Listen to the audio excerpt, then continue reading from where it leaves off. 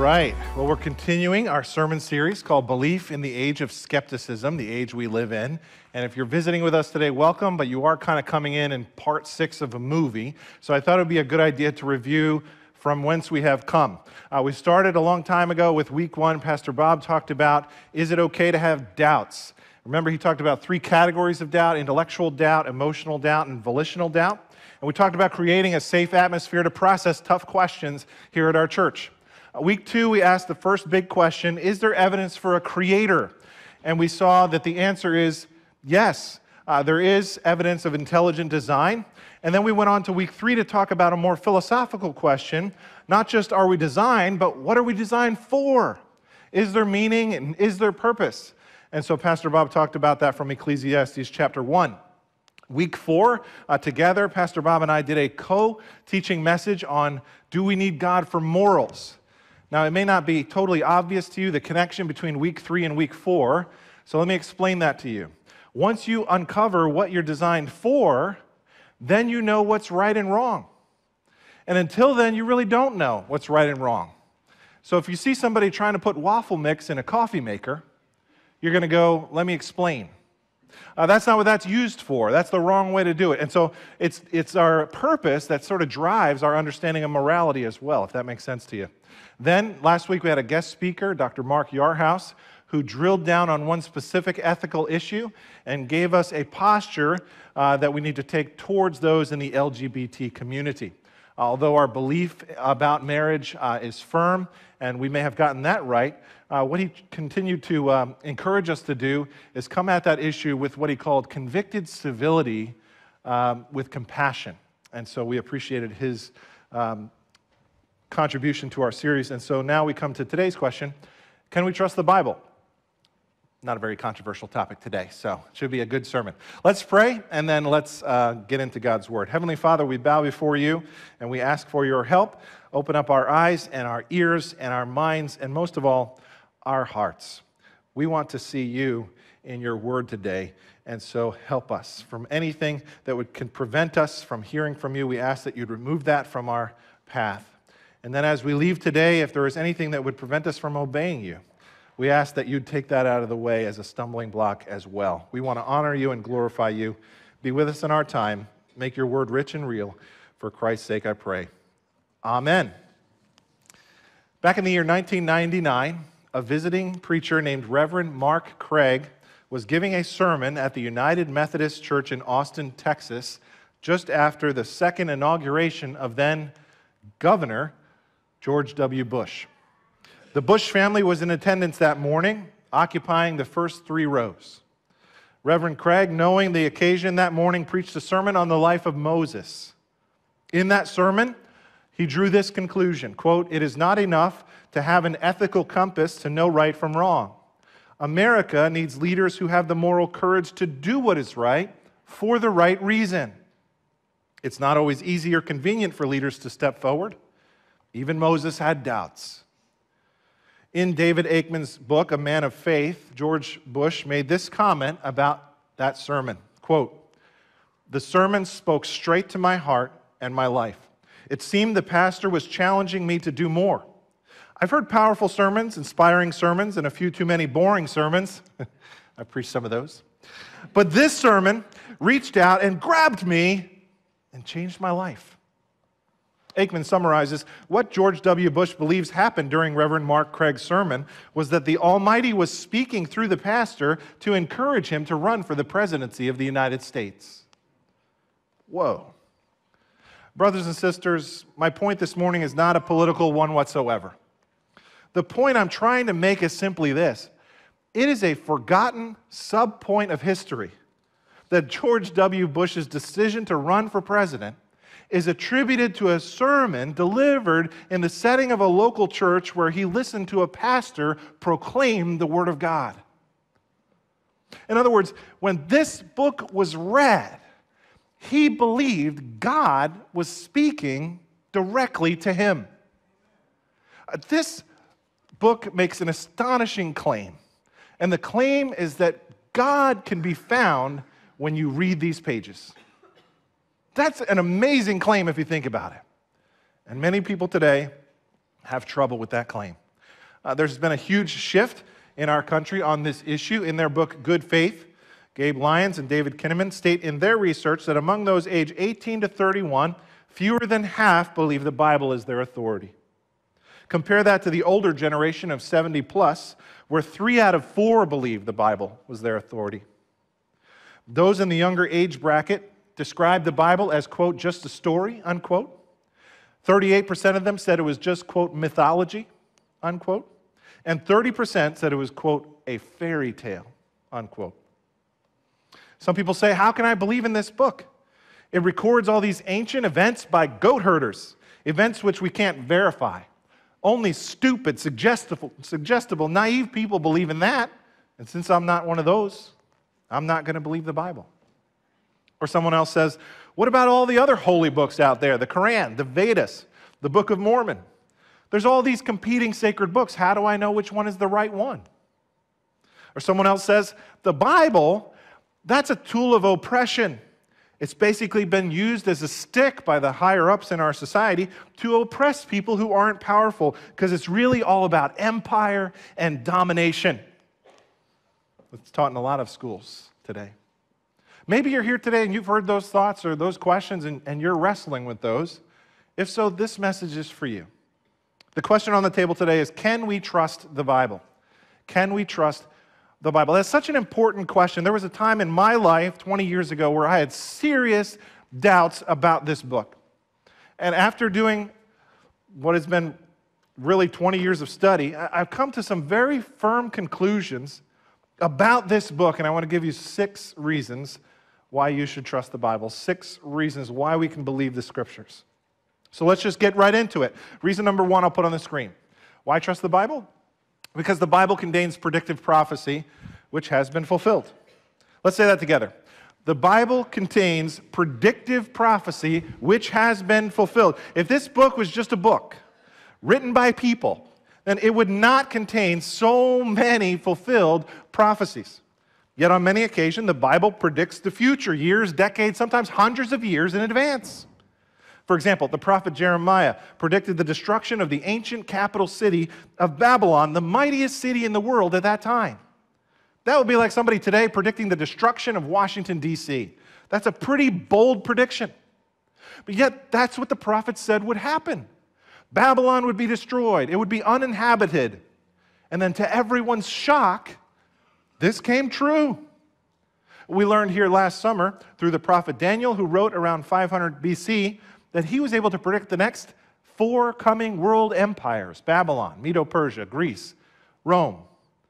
He predicted many other things that he dreamed about in advance, and all of them came true. One of the most detailed prophecies is written by the prophet Isaiah. He predicted the name of a coming ruler who would let the Jews go back from captivity. He said his name would be Cyrus, long before Cyrus was ever born. The most extravagant prophecies in the Bible are those that are fulfilled perfectly by the person of Jesus Christ. I'll talk about that in another week, but just compare that, for example, with some of the other sacred books out there. The Quran contains one vague prediction that one day Islam will take over the world. Other than that, there are no significant prophecies in that book. Yet the Bible has literally hundreds of prophecies, and we have to wrestle with the fact that there's something supernatural going on with this book. Point number 2. Point number 2 is this. The Bible claims to be the Word of God. Now, let's just say that together. The Bible claims to be the Word of God. The Bible does not claim to be just another book written by people. The Bible claims divine origin. Now, some people say, Pastor Dave, that's circular reasoning. You're appealing to the Bible to prove the Bible. That's not actually fair. First of all, anyone who appeals to an absolute authority has to at some point become circular. Some people appeal to their senses to prove their senses. Some people appeal to their reason to prove their reason. All appeals to an absolute authority at some point become circular. The point I'm trying to make here is that the claim we need to wrestle with about this book is that it's not just a source of inspiration. It's not just a guidebook. This book makes an astounding claim about itself. It claims to be the Word of God. Take a look at 2 Timothy chapter 3. All Scripture is inspired by God. First, notice the word all. Second, notice the word inspired. That's not like how an artist is inspired to paint a painting or how a writer is inspired to write a poem. The word literally means God-breathed. The Bible claims to be the Word of God. In the Old Testament, there's so many examples that say this, that the word of the Lord came to the prophet so-and-so, or thus says the Lord. There's so many times that the Bible does this. I just want to point out one particular person. The person who has the clearest description about the Bible being the Word of God is Jesus Christ. Some people say, yeah, I like Jesus, but I'm not too sure about the Bible. Let me just encourage you that that is a very inconsistent position. You need to realize Jesus had a very high view of the Scriptures. He said not one jot, not one tittle would ever pass away. He said things like in John 17, thy word is truth. Or he said in John 10, the Scriptures cannot be broken. So here's the question I would ask. If you like Jesus, do you hold Jesus' view of the Scripture? In Matthew 22, there's this story about Jesus answering a question from the Sadducees. They didn't believe in the resurrection. That's why they're so sad, you see. And they said, hey, Jesus, there's this woman, and she had 7 different husbands. If there really is a resurrection, then which one of them is going to be her husband in heaven? Notice Jesus' response. He says, you are in error because you do not know the Scriptures or the power of God. And then he goes on to say, have you not read what God spoke to you? And then he goes on to explain. But I want you to notice here his words. He says, have you not read, not what God wrote, but have you not read what God spoke to you? That's incredible. What he's doing here is he's holding them accountable to what had been written as if God had spoken directly to them. And the words he appeals to were written 1,400 years earlier. You can't tell me Jesus didn't believe in the preservation and the inspiration of the Scripture. You can't give me a scintilla of evidence that he ever questioned one word. You know why? It's because of who we believe Jesus is. We believe Jesus is the second person of the divine Trinity. He wrote it. You see, Matthew chapter 24 records Jesus as saying this, heaven and earth will pass away, but my words will never pass away. Jesus believed this book was not a human book. He taught that this book was indeed inspired. That's clear regarding the Old Testament. Some people say, well, what about the New Testament, though? Well, Jesus promised his disciples in John chapter 16 that the Holy Spirit would come upon them, and he would speak through them, and he would relay to them further teaching that Jesus wanted his church to have. That's exactly what happened. And so when Paul writes, he says, I am speaking with the authority of God. And so we see Paul quotes Luke as Scripture, and then Luke quotes Matthew as Scripture, and then Jude quotes Peter as Scripture. And then look at what Peter says about the Apostle Paul's writings. He says this at the end of his second epistle. His, meaning Paul's letters, contain some things that are hard to understand. And we all said, amen. Yes, Paul's letters contain some things that are hard to understand. That's true. Which ignorant and unstable people distort as they do the other what? Scriptures. Do you see how he's putting Paul on par and at the same level as the other scriptures there? That's the claim. The Bible claims to be the Word of God. Sometimes people come into my office and they say, Pastor Dave, I'm really hurting because somebody said something to me. It was quite careless and quite insensitive, and then they tell me what it was. And oftentimes my advice to that person is just 3 words. Consider the source. Consider the source. Meaning this, you don't have to give that person the kind of authority you are giving them over you. They don't have to have that kind of power over you. Consider the source. Friends, the point I'm trying to make here about the Scriptures is that point as well. Consider the source. Look at the words of 2 Peter chapter 1. For prophecy never had its origin in the human will, but prophets, though human, spoke from God as they were carried along by the Holy Spirit. Consider the source. Next point. The next reason why we should trust the Scriptures is this. The Bible contains a coherent, cross-cultural message of spiritual liberation.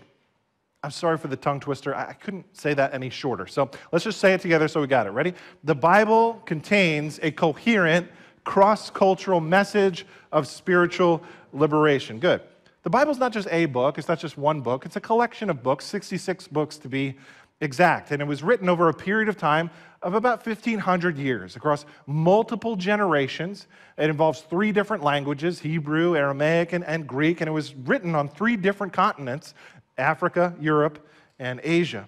The Bible is a collection of books written by a variety of different authors. Some books were written by those who were very influential, kings and diplomats. But other books, they're written by poor people, like fishermen and average day laborers. People like Amos, who was a fig picker. There are 40 different authors, all different walks of life. But it's amazing to me how unified and coherent the message of the whole Bible still is. Do you know how difficult it is to get religious people to agree on anything? Here we have these 40 different authors, and they're all telling the same amazing, coherent story, which has agreement in all of its parts. There's this consistent narrative about our God, the Creator and the Redeemer of His people, through the Messiah, all for His glory. There's a wholeness about the Bible, which I believe testifies not only to its uniqueness, but also to the fact that this is not just Victor's history. This is not a tool that was put together by the powerful, because its authors come from all these different socioeconomic backgrounds. If you actually read this book, you'll know how often it rebukes those at the very top of our society. You'll know how often it actually encourages those at the low level of our society to, at times, engage in civil disobedience. It speaks to those in the high point, it speaks to those in the low end, it speaks to those in the middle. It has a cross-cultural message. It's really quite remarkable. Yet people say, well, how can you really believe this book? The morals in here, they're just culturally regressive. They teach things that are better left behind now. And oftentimes, when people bring up this objection, what they're speaking about is the issue of slavery. They say, in Ephesians 6, it says, slaves, obey your masters. How can we believe in the Bible if it condones slavery? Well, first of all, when you and I see the word slavery, you and I immediately think of 19th century American race-based slavery, which started with human trafficking, kidnapping, and always was slavery for life. That's really not what the Scripture is talking about when it indicates any passages that have to do with slavery. Now, first of all, I think we can all agree that slavery in our country was an egregious sin in our nation's history. It was wrong, terrible, awful. It was a great injustice and very displeasing to God. But that's not what the Bible's talking about. Slavery in the Bible was really a form of indentured servanthood. It was kind of a last resort you could choose if you were in a lot of financial trouble. Instead of chapter 13, in those days, you could sell yourself into slavery, and it was kind of like the ancient version of bankruptcy. And so slaves, they were not segregated from society like we did here in America. And from a financial standpoint, slaves often made the same wages as a free person. And during their time of service, they could gain quite a bit of capital for themselves, to the point where most of them could buy themselves out. And very few first-century slaves were ever slaves for life. Most of them were expected to receive their manumission papers within 10 years or so. That's a very different concept. Now, was that system misused at times? I would be willing to concede yes, as all human systems are. Secondly, was the Bible misused to condone 19th century race-based slavery? Again, yes. But those who did that were perverting the Bible. They were not properly using it. And that makes all the difference in the world. After all, if this is such an oppressive book, why 50 years ago when Dr. Martin Luther King led the charge against segregation and stood up against systemic racism in this country, why did he not throw out the Bible? Why did he appeal to passages such as in Amos chapter 5 and say, let justice roll down like the waters and righteousness like a mighty stream? He's appealing to the ethics of the Scriptures. He's quoting one of the prophets. Now, I know this is a difficult issue, but before you just reject the Bible because of one thing you heard in your Religion 101 class, please just consider that it might not be teaching what you've been told it's teaching.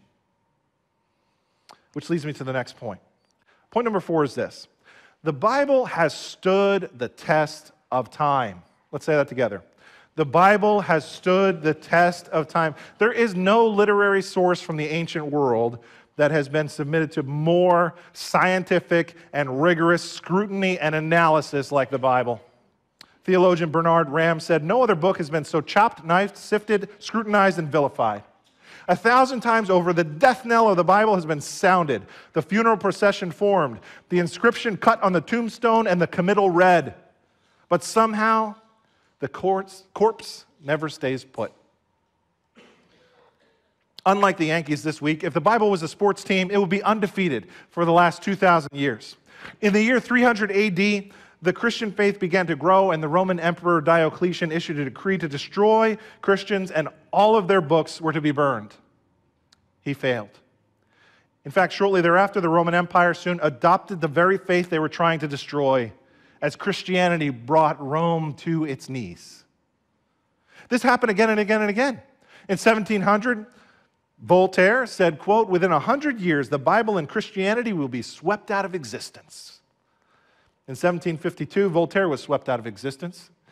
And 50 years later, the Geneva Bible Society moved into his home and set up shop there as a place to print the Bible.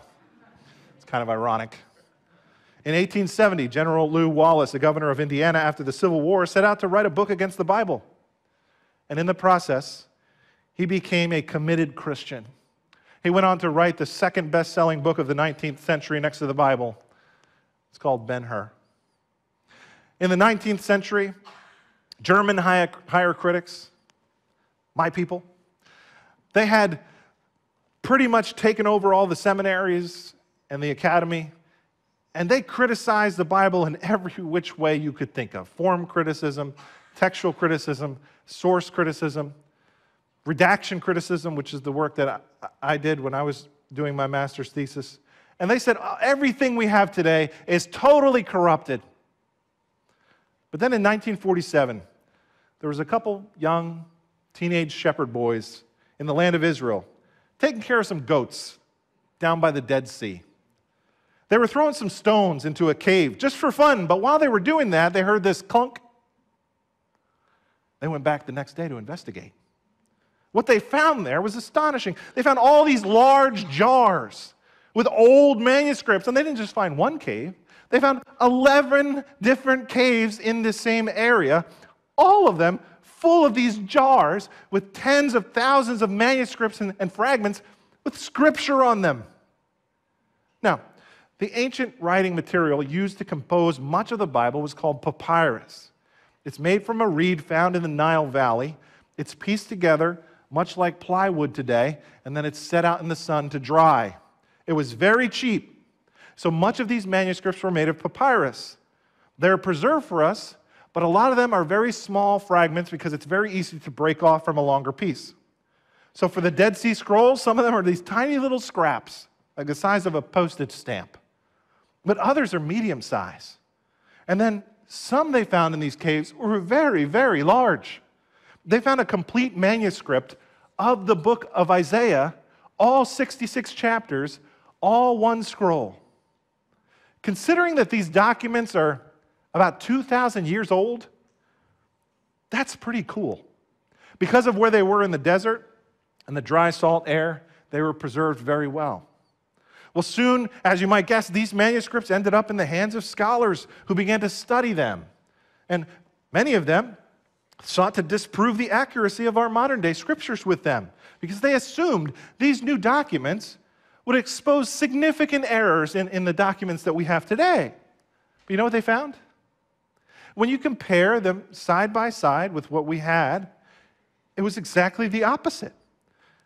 All the Dead Sea Scrolls really showed us was that even if we move back our collection by over 1,000 years earlier, the text was exactly the same.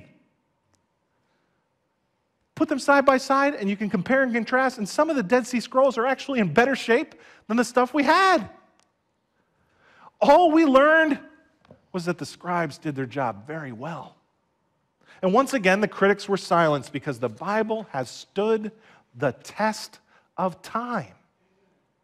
Pastor John Lee put it this way: down through the years, the Bible has been a mighty anvil that has worn out many of the puny hammers of the scoffers. Point number 5. Point number 5 is this: the Bible is repeatedly confirmed historically through archaeology. The field of archaeology is really only a couple hundred years old, but it is a great ally to the Christian faith. There's so many examples. I could get up here and really geek out on you on archaeology, so I'm not going to do that, but I just want to give you my favorite 4. So just pretend we're sitting down and you grab your cup of hot cocoa or your pumpkin spice latte, and we're going to go through a 4-part photo album together, all right?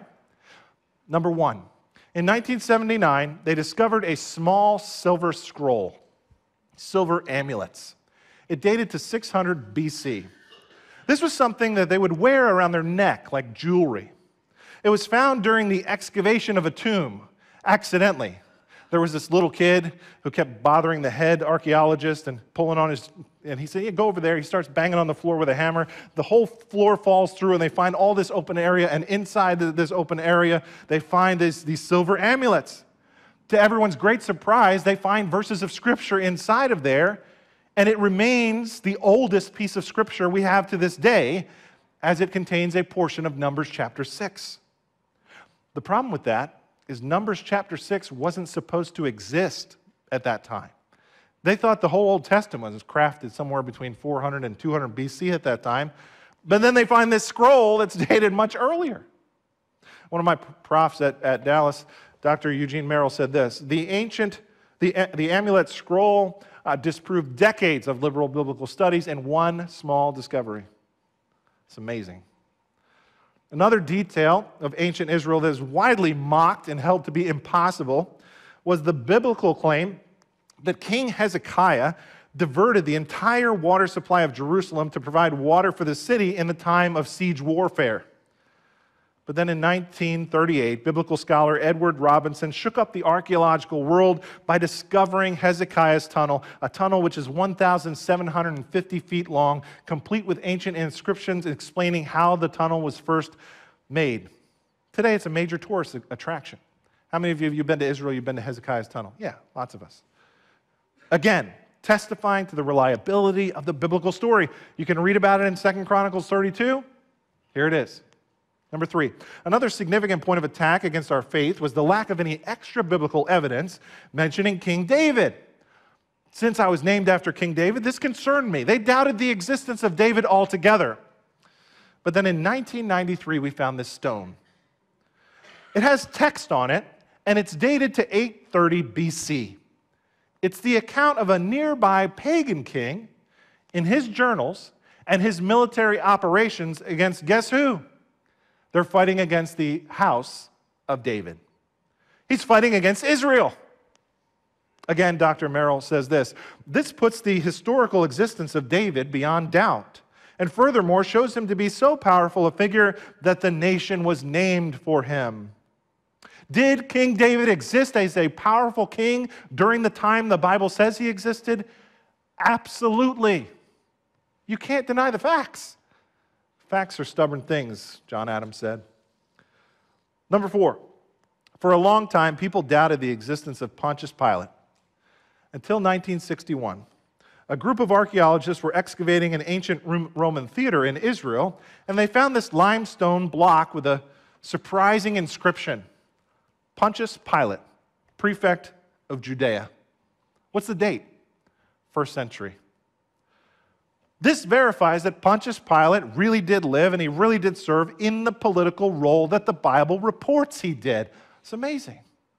Now, there's so many more examples that I don't really have time to share, maybe another time, but many of the Bible's characters, and places and events have been verified. Why? Because they are grounded in real history. You compare that to other faiths.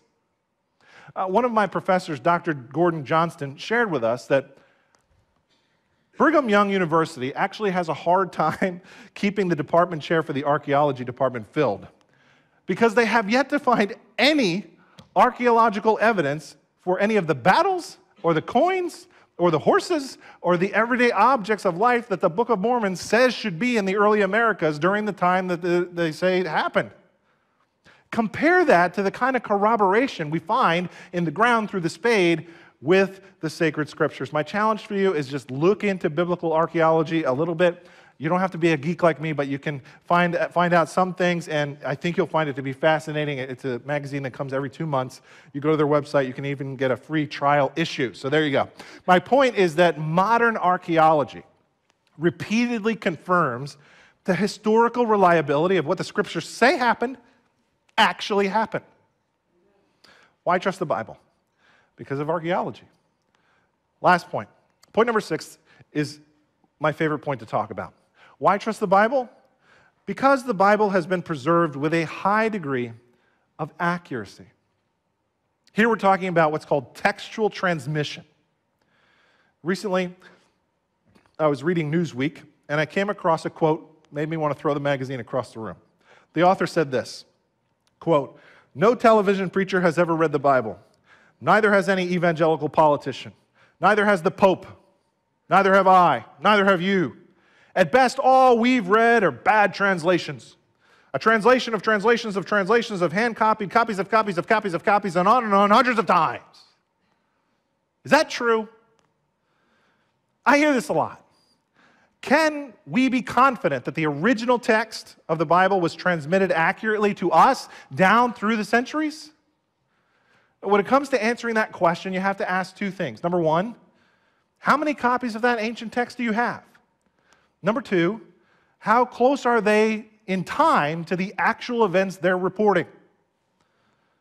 Now, what I'm about to acknowledge may concern some of you.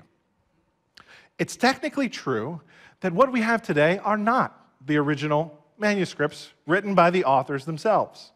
That's true. All we have are copies. And keep in mind that these copies were made before modern technology. So in that environment, occasionally the process, though very, very careful and very, very meticulous, was subject to small human error at times, and those are called textual variants. Okay, please don't leave. Okay, but, listen very carefully to my next statement. It's very important. 99% of those textual variants make no difference whatsoever. Let me explain by putting this chart up on the screen. Let's say this pie chart represents all the textual variants that exist today in all of our New Testament manuscripts. Now, a textual variant is just a manuscript that has any difference, including 1 letter missing. That's a variant. 80% of these textual variants are spelling errors. There's 1 letter missing or 2 letters switched around. One of the biggest spelling problems is how do you spell John?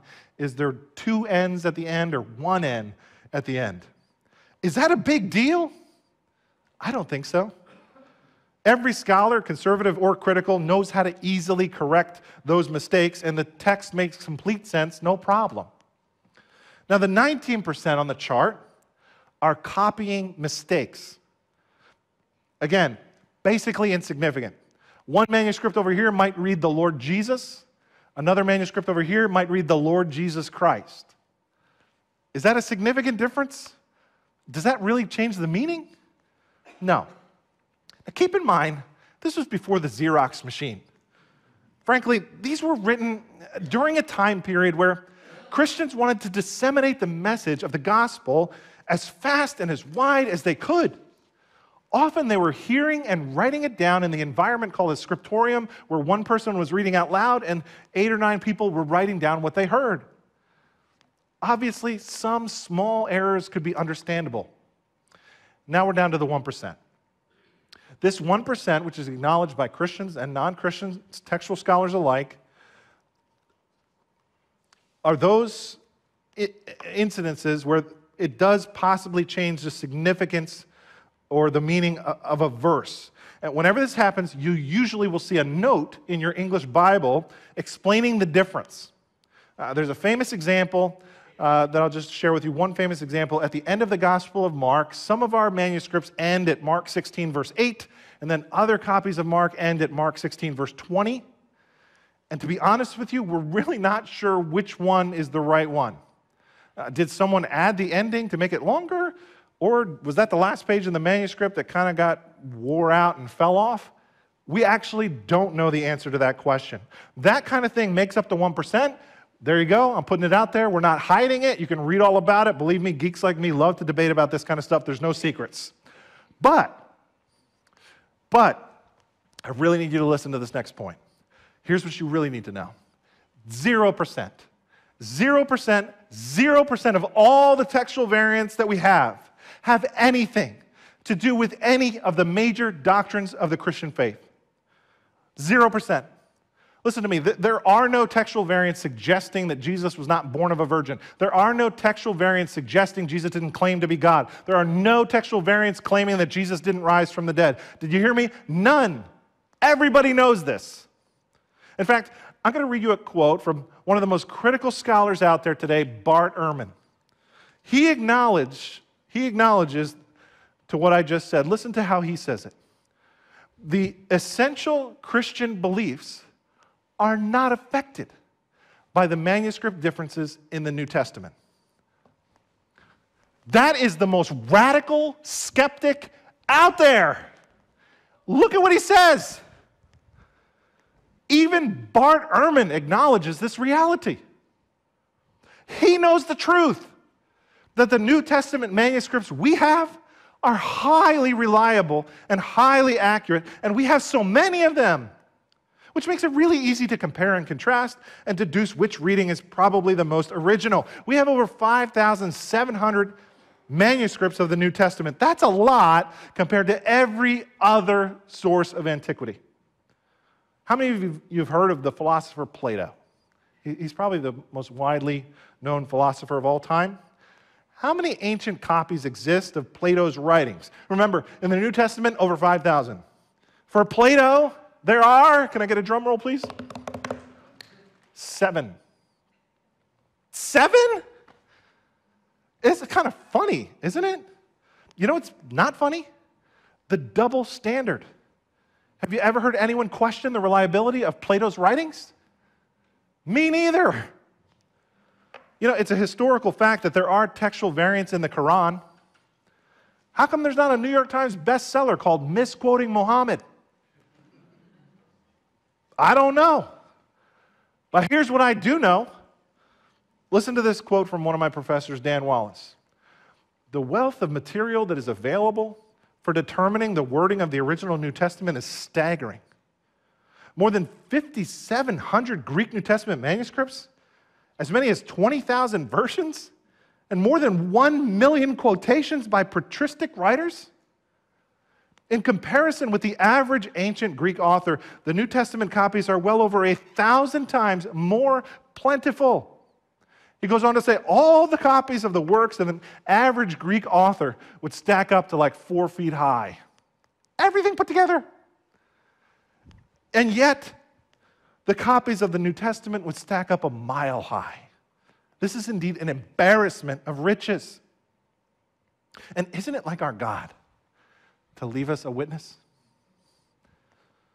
That answers the number of sources we have. But how close are they to the events that they describe?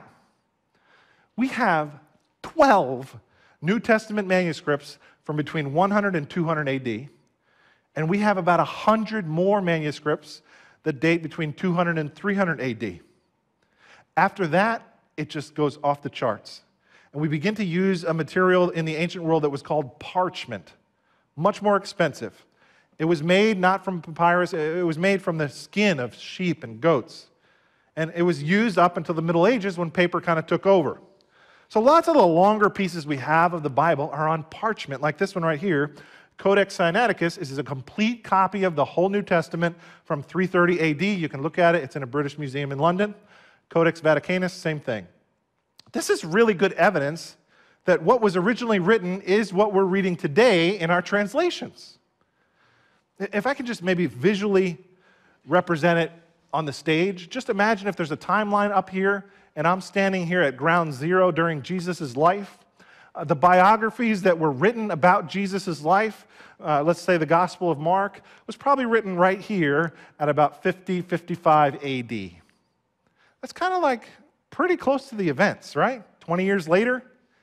20 years ago, guys, it was 1998. You guys remember some stuff from 1998? Okay, it's not that long ago. Okay, now let's just compare that to someone else.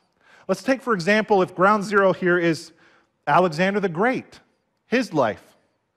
What do you think is the oldest surviving copy of a biography of Alexander the Great? Because we know a lot about him, right? He was age 33, conquered the Grecian world. We know about his battles and all kinds of stuff.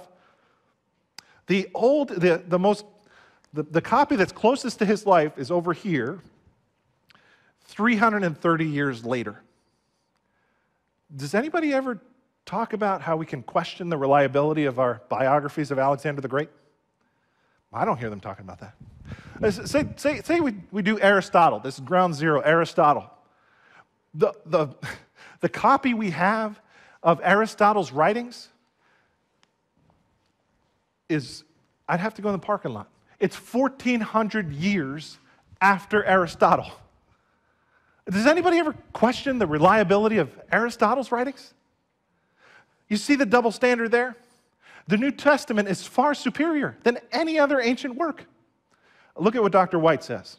The New Testament manuscript tradition is deeper, wider, and earlier than any other relevant work of antiquity. While we have fragments of the New Testament that date to within decades of the original writings, the average classical work has a 500-year gap between its writing and its first extant manuscript evidence. Let me just give you one more example. This is a picture of the oldest New Testament fragment that has been cataloged. It's called P52. It's a portion of the Gospel of John. It's dated to 125 AD. That's amazing. We found this in 1934. It was extremely important because in those days, the critical scholars were dating John to around 200 AD. Then they discover this fragment, and it's dated to 125 AD. Critical scholars have a bit of a problem here. Here you have a copy of John's Gospel, which is 100 years earlier than they said the Gospel was ever written. This is a witness to the fact that this Gospel was written very early. This is amazing. Now, just think about that piece of paper on the screen for a moment with me. Here is a scrap we have left of the Gospel of John. It's like the size of a credit card. This piece of paper is 1,900 years old. It was copied by hand, probably at the risk of that scribe's life, during a time of severe persecution. Now we have it, and we can read exactly what it says. And you know what's fascinating? The words on this fragment are the same exact words in the Gospel of John right in front of you. Same words, same message, same story. This is a text which has been transmitted faithfully from generation to generation down to our day. And guess which passage in the Gospel of John it preserves? It's a little tiny section in John 18 where Jesus is talking to Pilate. In this fragment, Jesus Christ says this: I am a king. For this purpose I was born. For this purpose I have come into the world, to bear witness to the truth. Everyone who is of the truth listens to my voice. Please forgive me if I cannot help but to see the hand of God in this incredible find. The question you have to ask is, when you read this book, do you hear the voice of Jesus Christ? When you read the Bible, do you hear his voice? Why trust the Bible? Here are 6 really good reasons. But let me just say something a lot more personal than that. I love the evidences for the Bible. But the main reason I'm a Christian is because of the description of the main character. I find Jesus Christ to be so compelling. When I open this book and I read about him and I hear his teachings and I see what he did, I cannot imagine a more incredible, more perfect, more beautiful figure. He is impeccable. His teachings are brilliant. Jesus' temperament is so balanced. In his majesty, he is so high above all others, but then in his humility, he stoops lower than anyone can go. His justice is strong and unwavering, but then his mercy is lavish and quick to restore. He's always tender, but never weak. He's always bold, but never harsh. He has unbending convictions when he stands before these rulers, but then he's totally approachable as he's surrounded by little kids. He gave his life for you. That's why I believe this book. The Bible is his story, and he says, this is how you get to know me. I know you, I want you to know me. And you find out who he is in that book right there. I'm reminded of the words of the hymn. I stand amazed in the presence of Jesus the Nazarene and wonder how he could love me, a sinner condemned, unclean. How marvelous, how wonderful is my Savior's love for me. Which brings me to you. How about you? What will you do with this book? If this book is true, it has major implications for your life. And if this book is true and you don't follow out those implications, there are major consequences to that decision. Imagine if you had to make an investment. Imagine if you had a sum of money and you had to choose your investor. And someone else has a sum of money and they have to choose their investor. Well, let's say your friend over here did really well, but you lost it all. What's the difference? The difference is the person you chose to be your advisor. I argue that your belief about the Bible is so much more important than your choice about who's going to manage your 401k. Yet many people spend so much more time on that decision than they do looking into the credibility and reliability of this book. That doesn't make any sense. Here's my question. What will you do with this book? Will you ignore it? Will you reject it? Or will you take up and read and therein find the voice and listen to the voice of your Savior? There are some more resources in your bulletin. If you want to look into this further, I encourage you to press the Bible. It can stand up to the hardest scrutiny. Worship team, would you come forward as I share one more story? I want to close today with the testimony of Craig Groeschel. Craig Groeschel, if you don't know him, was a self-described drunk frat boy in college. The fraternity that he was a part of got in a lot of trouble and was on notice. And so as a PR move, Craig Groeschel decides to start a Bible study. The problem is he didn't even own a Bible. On his way to the study, a Gideon, that organization that hands out the Bibles, hands him a copy of the New Testament, a little tiny green softcover. It was through that Bible, Groeschel said, God's living word, that he and the rest of his fraternity brothers trusted in Christ. Craig is now the pastor of the second largest church in America with over 26,000 members. They are on the cutting edge of technology and ministry. And when it came time for them to develop the YouVersion Bible app, it was suggested to Craig that he charge 99 cents, as is custom for many Bible apps. But he said this, no, I received my first Gideon Bible for free. I will never charge anyone to download it. His app is now the most popular Bible app available with over 60 million downloads. Friends, there is an astonishing amount of support which testifies to the reliability of the Scriptures. It far exceeds the reliability of any other ancient book in history. From stone carvings to early papyrus to the printing press to now digital media and the Bible app. The Bible has been transmitted to us faithfully from generation to generation because it is not just words on a page. It is the very word of the living God which gives hope and life to a dying world. Can you trust the Bible? Yes, without question. The grass withers. The flowers fade. The word of our God stands forever.